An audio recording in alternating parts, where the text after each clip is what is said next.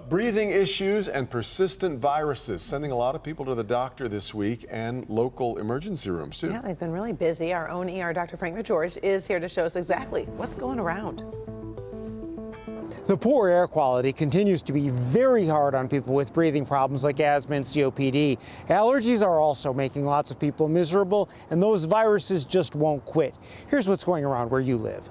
In Wayne County, Dr. Kevin Daisy at Children's Hospital reports kids with allergies and asthma symptoms. ER Dr. Glenn Clark at Corewell Health Beaumont in Grosse Pointe is still seeing significant viral infections, many causing coughs and congestion. The CVS mini clinics are treating strep throat, pink eye, mono, and infected insect bites. Looking at Oakland County, lots of doctors are reporting stomach viruses and strep throat this week. ER Dr. Steve McGraw at Ascension Providence is also treating breathing problems in people with asthma or COPD and allergies to grass and pollen. The CVS mini clinics are seeing sinus infections, poison ivy, and hand, foot, and mouth disease.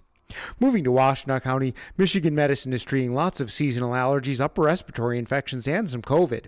In children, Dr. Marissa Louie reports croup and stomach viruses. Chelsea Hospital is also seeing an increase in stomach viruses this week. Checking out Macomb County, Dr. Osama Fasha in the ER at McLaren Macomb is treating lots of seasonal allergy sufferers and some stomach viruses.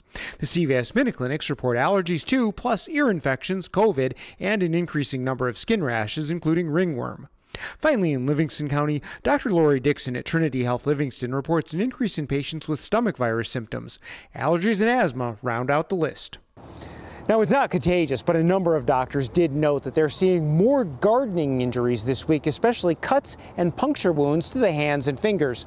So pay close attention as you're getting the gardening going, and make sure you have a good pair of gardening gloves. Back to you. All right, thank you, Doc. Pediatricians at Children's Hospital are also concerned about an increased risk of concussions as kids are playing outside. You can read their advice on the topic right now with this story on clickondetroit.com. Search for what's going around.